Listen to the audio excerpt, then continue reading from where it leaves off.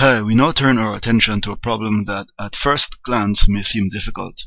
However, what I need for you to see is that fundamentally this problem is not much different from the ones we've previously.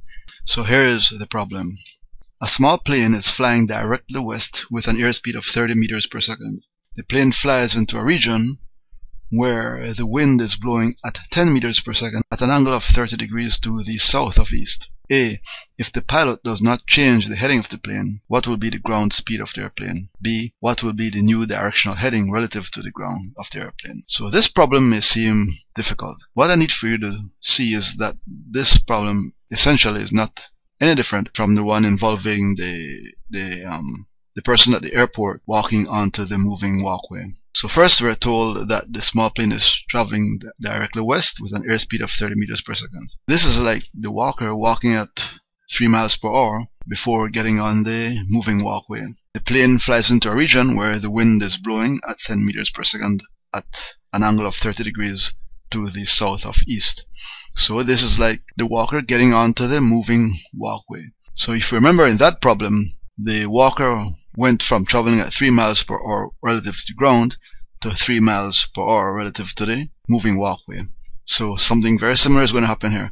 The small plane is going to go from moving at 30 miles per second directly west relative to the ground to moving 30 meters per second to the west relative to the air. So now the air moves just like a moving walkway, and so we're going to have to add the velocity of the plane relative to the air to the velocity of the air relative to the ground. So if you remember in the last problem, we said that the velocity of the man relative to the ground was equal to the velocity of the man relative to the walkway plus the velocity of the walkway relative to the ground. So the velocity of the plane relative to the air, this will be our notation.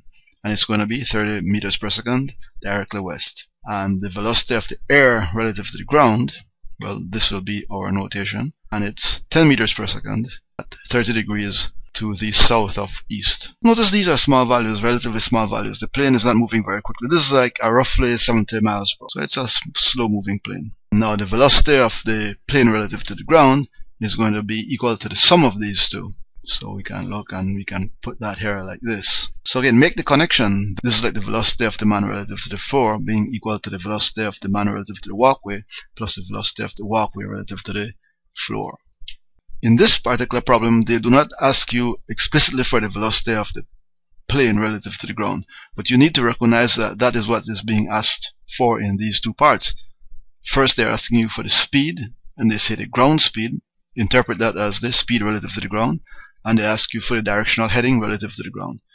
So, being asked for both the speed and the direction relative to the ground is tantamount to being asked for the velocity relative to the ground. So this is why you need to understand the distinction between velocity and speed.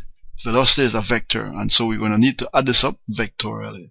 So let's take a look at these vectors, and let's take a look first at the velocity of the plane relative to the air. So we can represent that using this line, this directed line here. And so relative to the air, this pilot is moving directly east. But the air itself is moving, and so we're going to need to add these two. Velocity of the plane relative to the air, that's this. And we're going to need to add that to the velocity of the air relative to the ground. So that is the velocity of the air relative to the ground, and it's at 30 degrees south of east. So we can put that little angle in there if you want to see it. And so the sum of these now will give us what we want here, the velocity of the plane relative to the ground. So I can just do like that. Notice I'm using the tip to tail addition. And here is the symbol. So we have effectively modeled and solved this problem using GeoGebra. So the important thing is for you to know how to model problems, because very often you can let machines do the actual calculations for you. Now bear in mind, you're going to have to be able to do these calculations also, and we'll look at how we do that later on. We could use geometry and trigonometry to solve this and get what the magnitude and direction of this vector are, but it'll be easier, I believe, to use a more general method, which is the method of vector components. So we'll leave calculations right now. We'll just let GeoGebra do the calculations. So I could put the values in. So this is 30 meters per second at 180 degrees. Remember, these angles are measured counterclockwise from the positive x direction. So that's the velocity of the plane relative to the air. This is the velocity of the air relative to the ground, 10 meters per second at 330. So notice if you go all the way around here, that's 330. So that's 30 degrees below east. And then GeoGebra can find the sum of these for you and do that for you automatically. So the plane relative to the ground is traveling at roughly 22 meters per second and at about 13 degrees south of west. So the plane doesn't actually fly west, because although the pilot is flying relative to the air, he's flying west, the air itself is moving. So think of this like someone swimming straight across a river, but then the entire river is moving downward. So this pilot, as far as he's concerned, is moving like this, but the air itself is moving this way. And so relative to the ground, he's traveling at 22 meters per second and roughly 13 degrees south of west. So that's it for this problem. I hope you find it fairly easy. Okay, bye for now.